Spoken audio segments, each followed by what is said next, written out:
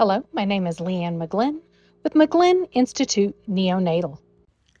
In today's procedural skill presentation, we'll discuss drill interosseous placement. Vascular access in the neonatal population can be very difficult. This is compounded when emergency IV access is required. Interosseous or IO placement in neonates is rare, but can be life-saving in cases of fluid resuscitation with hypovolemia or cardiac resuscitations. Now, one might avoid IO placements when there is previous bone fractures, fluid extravasation, or tissue infections at the site. In addition, interosseous placement should be avoided in patients with osteogenesis imperfecta or diseases of the bone marrow. There are several types of interosseous placement, but today we are going to focus on drill placement of an interosseous needle. Which drill that is available is site-dependent. The one seen here is the Easy IO. The brand featured today is the Medicos brand. The choice of drill is simply institution dependent. What makes these drills special is the end of the drill tip. It is an hexagonal head with a magnetic tip.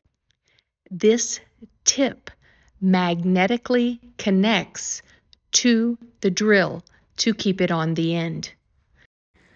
Once you've decided to place your IO, you'll need to gather your equipment and supplies. This will include gloves, saline for flush, your drill, your needle set, as well as cleanser per unit protocol, and a 3-way stopcock. 2x2 gauze is also helpful as well. The needle driver set typically used for neonates is the pink 15 millimeter 18 gauge needle as seen here. Although there are several pediatric sites, we are going to focus today on the proximal tibia. After gathering your equipment and supplies, choosing your needle size, and deciding on the location of the IO insertion, you'll need to position your patient in a supine position and place a towel roll under the leg. Never place your hand or the hand of your assistant under the leg to avoid accidental puncture. Once the towel's in place, have your assistant stabilize with counter pressure on both the knee and the foot, and then cleanse the site with antiseptic per unit policy with products such as ChloraPrep, betadine, or alcohol. If non-emergent and time permits, infiltrate the area with lidocaine. Now use your sterile gauze to mark your landmark 1 to 2 centimeters below the superior portion of the medial aspect of the tibial tuberosity. With needle attached to the drill, hold on your landmark at a 90-degree angle. Gently squeeze the trigger on the drill until a change in resistance is felt.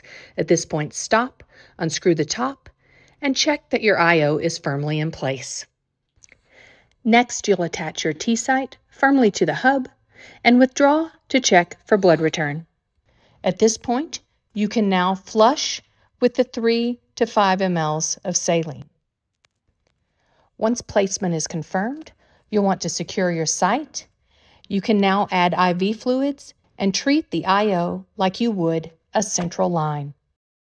You can also consider an X-ray to evaluate for fracture and needle position. You'll want to monitor for extravasation, and remember IOs are not meant for long term and should be removed as soon as an IV access is obtained.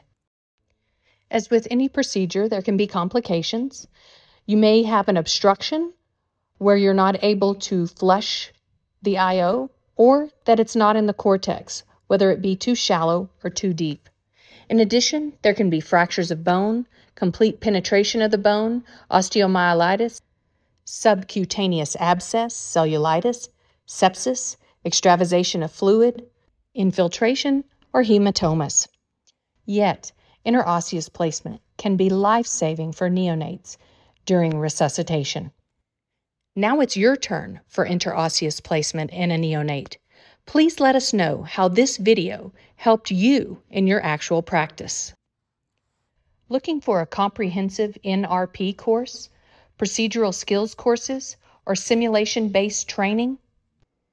If so, we've got you covered here at McGlynn Institute Neonatal, where we help healthcare providers protect the lives of tiny humans. Just call or text at 704-728-4961 or email Dr. McGlynn at drmcglynn@mcglinninstitute.com. We look forward to hearing from you soon.